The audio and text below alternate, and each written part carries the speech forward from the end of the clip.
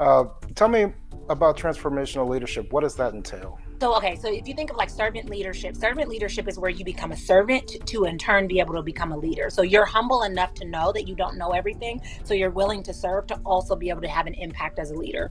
Transformational leadership is the same kind of concept, but it essentially focuses on like, how do you transform the team? How do you transform that person from the inside out? How do you find their skills and help them to leverage it? How do you help them to transform to really step into that next level version of themselves? So it's about leadership, but it's about transforming that person or the team to be able to be an effective leader.